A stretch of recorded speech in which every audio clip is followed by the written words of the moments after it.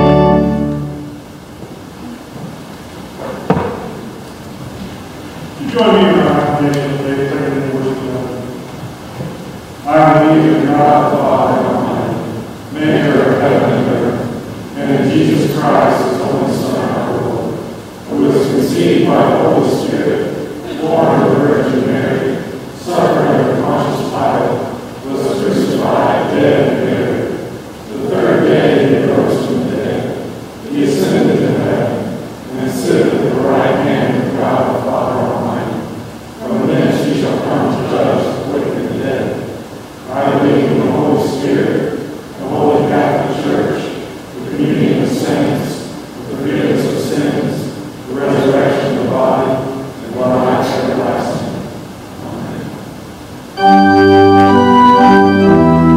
Amen.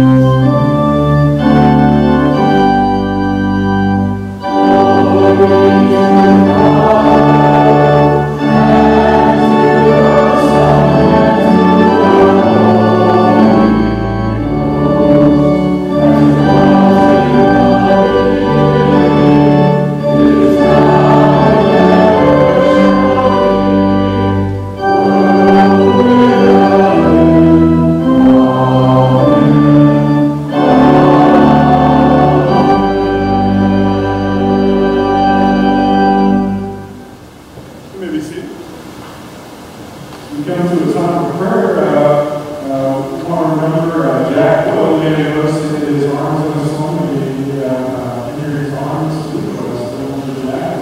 I understand that Joe Mathis is back in the hospital as well, so let's remember Joe. Are there other prayer concerns? David Ivan was going to be having a stent put in on Tuesday, so let's remember David as well. Are there other prayer concerns to look forward to?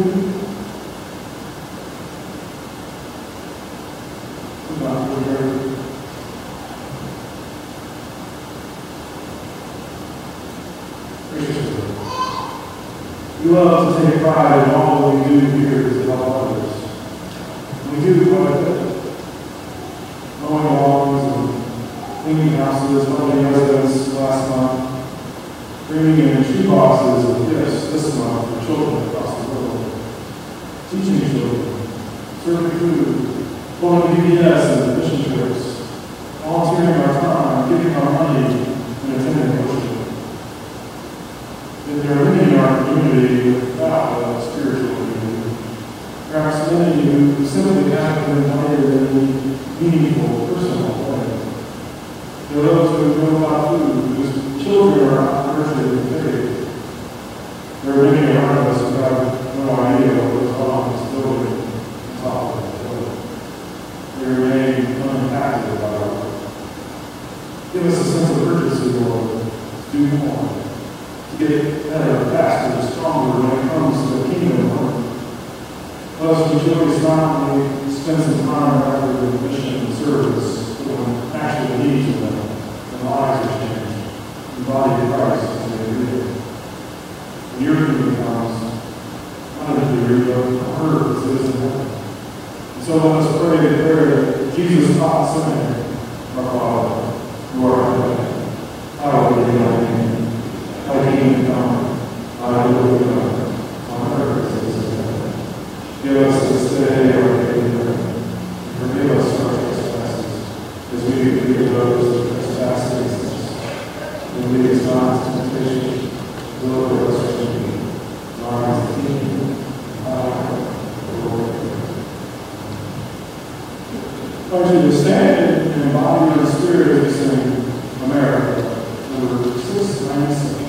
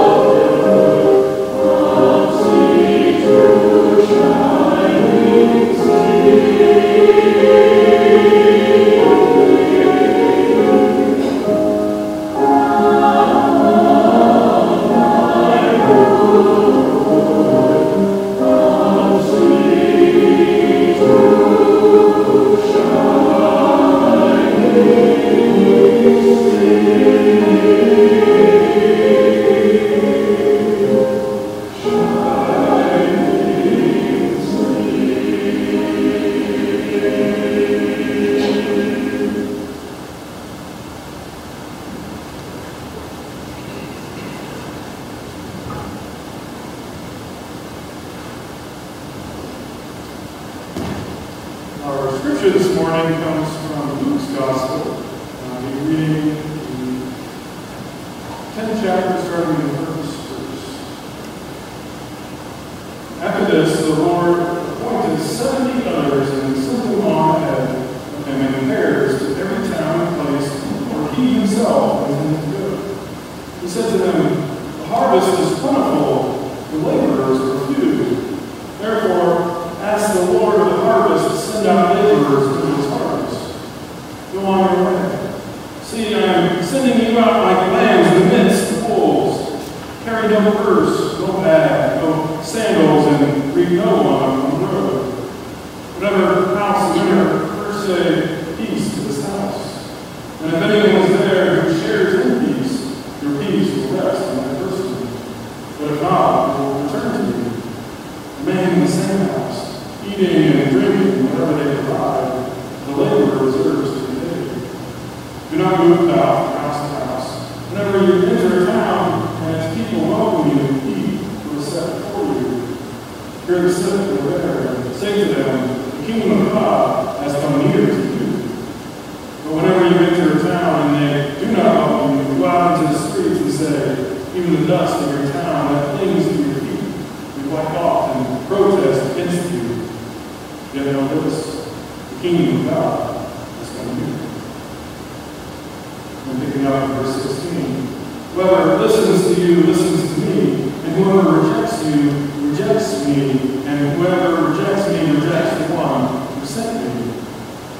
The 70 returned with joy, saying, Lord, in your name even the demons submit to us. He said to them, I watched Satan fall from heaven like a flash of lightning. See, I have given you authority to tread on snakes and scorpions and over all power of the enemy, and nothing will hurt you. Nevertheless, do not rejoice at this, that the Spirit submits to you, but rejoice that your names are written in heaven. Friends, this is the word of God.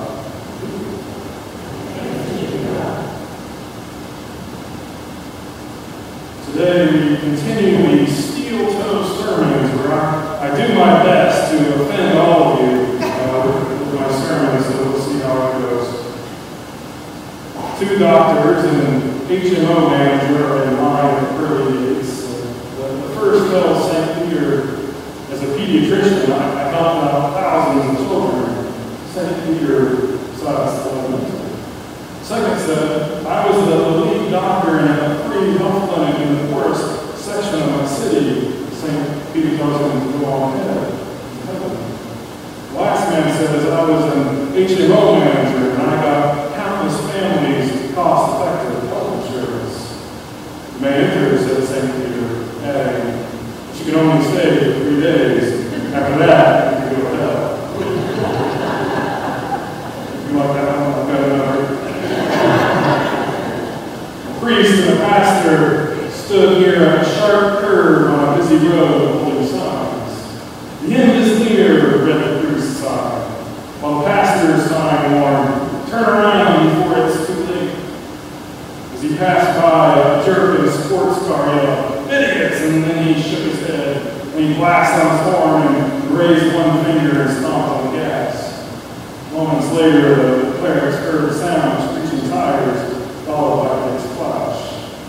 The priest and the pastor turned and said, "Maybe we should change our signs to bridge out."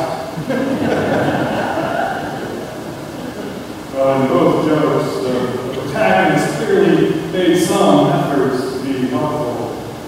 But the humor comes because there is a sizable gap between their efforts of help and what was truly needed to be effectively as helpful as they could have been, as they should have been.